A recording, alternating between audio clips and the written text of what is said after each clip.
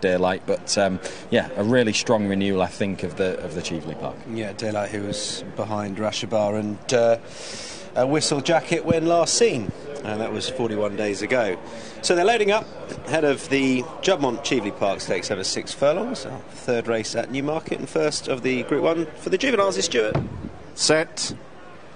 They're off, breaking out over 6 furlongs. The Group 1 Juddmonte Cheveley Park Stakes, Celandine in the dark blue and white, came out very quickly. Now there's a difference of opinion as to where they want to race. There's a group of 3 racing on the right, being led by Ryan Moore on Lake Victoria in the blue and orange, tracked by Babouche, the pink cap, and Rayevka in the emerald green, who isn't really settling. Meanwhile, on the left, the group of 4 there are led by Celandine to Arabian Dusk in the orange and black, and Leah Vanni with a red cap, and Daylight in the yellow and green is waiting in the slipstream of that trio. Moving on down through the halfway point, well grouped here. Lake Victoria perhaps just has the overall advantage, but it's a small one. Tis Celandine in the dark blue and white. Leah Vanni is ridden along. Babouche with a pink cap is now moving through. Rayevka on the extreme right. On the extreme left, Arabian Dusk. Celandine now under pressure. Making a move in the yellow is Daylight, but it's Lake Victoria who quickens up down into the dip and powers on here, goes 2 lengths clear.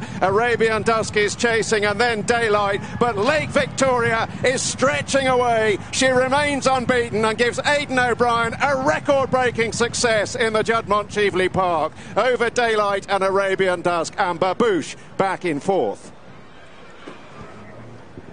Lake Victoria very well supported before the off, and she has run out a very comfortable winner of the Group 1 Juddmonte Cheveley Park. Back in distance, no problem whatsoever.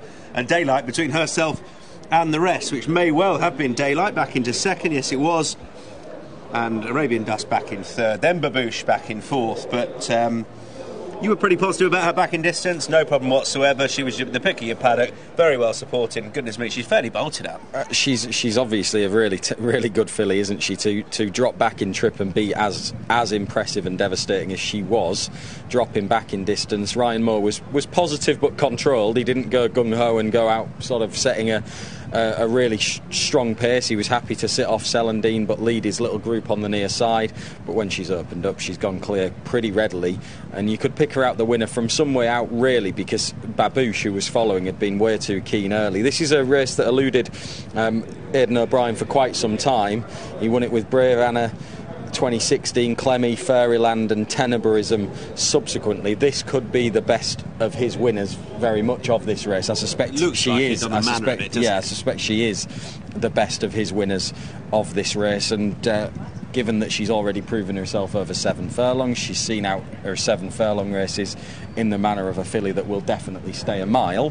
For her to then open up and be as impressive as she has, it's just in a testament to clearly her natural ability, isn't it? That she can be as versatile as that and as dominant as that over different distances as a 2-year-old. So lots to look forward to. What hasn't Babouche done right here? Well, she's just pulled too hard early, hasn't she? She's maybe she's not helped by the fact that there was a fractured group of horses. They went into 2 groups, and she was in the smaller group over the far side, and she's been asked to race on an undulating track for the first time as well, and that's maybe lit her up, but she was a bit too keen.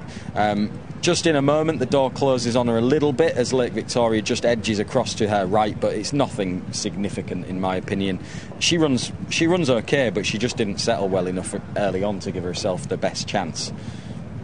She looks as though she's got a real sort of high stride frequency, like a real sort of sprinting sprint mover, if you like, the winner. The way, I know she's applied her trade over 7, but she's got bags of pace.